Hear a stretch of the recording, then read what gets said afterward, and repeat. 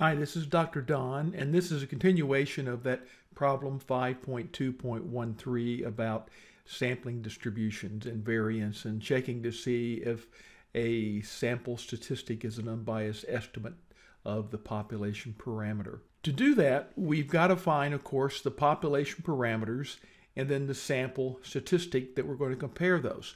The sample statistic is, in our case, because we've got a distribution, a sampling distribution, then the sample statistic we've got to compare is the mean of that sampling distribution. And I'll show you how we find that. And then we compare that mean. In this case, we're looking at the variance. It would be S squared. Is it equal to sigma squared, the population parameter? And if they're equal, then S squared is an unbiased estimator of sigma squared. So how we're going to do that? We're going to go back and click on the icon again and bring up this table.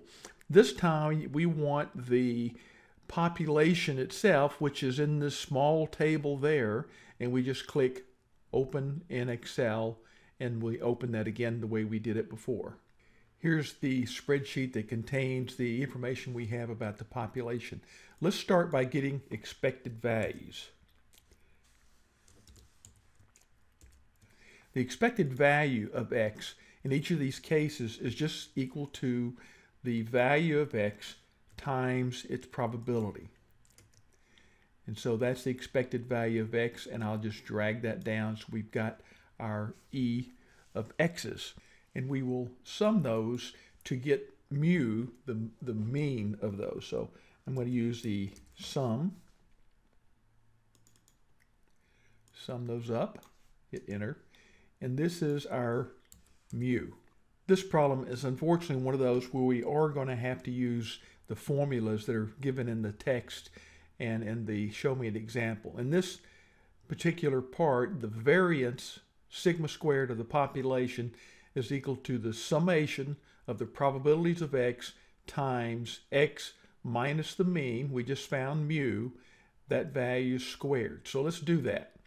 Let's start out here. I'm going to, in this column, call it x minus mu squared. That's what we're going to find in that column. So we go with equal, that's x minus,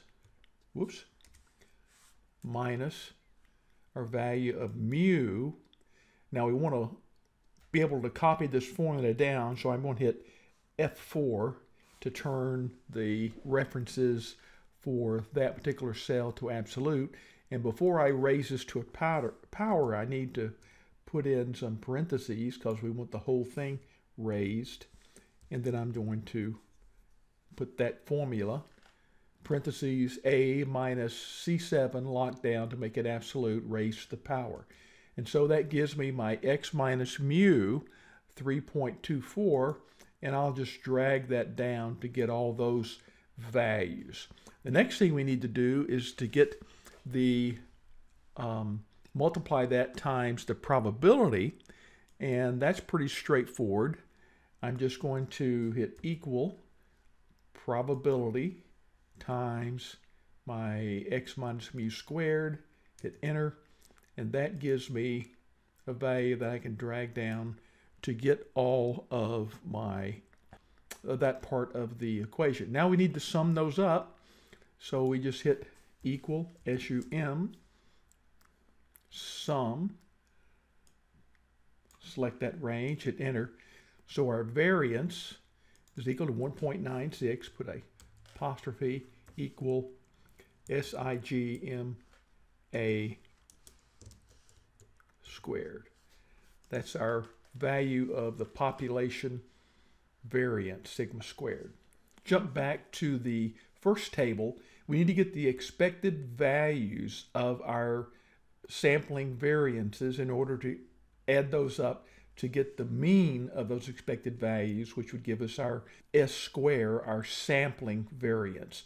So I'm going to start here in this cell and just take the variance, which is 0, times its probability that we calculated, 0.22.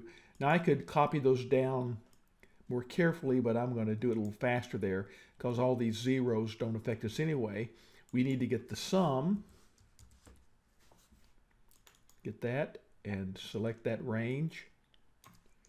So you can see our S square equals 1.96, and I'm pretty sure that's also the value we got here. So because the sampling statistic S square is equal to the population parameter sigma squared, we can say that S squared is an unbiased estimator of sigma squared. The last two parts, we need to find the sampling distribution of the standard deviation S, which is similar to what we did for the variance of the sample. And we also need to determine if S is an unbiased estimator of sigma. So let's jump back into our tables. While I have this second spreadsheet up, I'm going to go ahead and get sigma. Remember, sigma is just the square root of the variance. So SQ or T of the variance, 1.4 equal. So that's our population sigma, 1.4. Now we need to check to see if S is equal to 1.4 to see if it's an unbiased estimator. As I just did for the population, S is just equal to the square root, SQRT, select that, of the variance. If I go over here to the variance there, that's 0. So that's my S. And I'm going to do the quick and dirty thing again, just to drag that down to save a little bit of time. So our sampling distribution of the standard deviation is just equal to 0 with a probability of 0.22, 0.707 with a probability of 0.32, 1.414 with a probability of 0.22, 2.121 with a probability of 0.16, 2.828 with a probability of 0.08, which is the answer they wanted over there. Now we need to get the expected values of these standard deviations, and again in the same way, that's just equal to S times the probability associated with it, which is the probability of the variance, which is 0. And now I can drag those down. And again, because I've got those, whoops, I've got one more to go there. Because I've got those zeros in there, I can ignore those. And again, the mean of the expected values, I'll go down here in this cell and start entering sum. And then I'll sum up that range again because the zeros don't hurt us. Hit enter. And our value of S is 1.10, and that does not equal sigma of 1.4. Therefore, S is not an unbiased estimator of sigma. S is a biased estimator of sigma. So I hope this helps.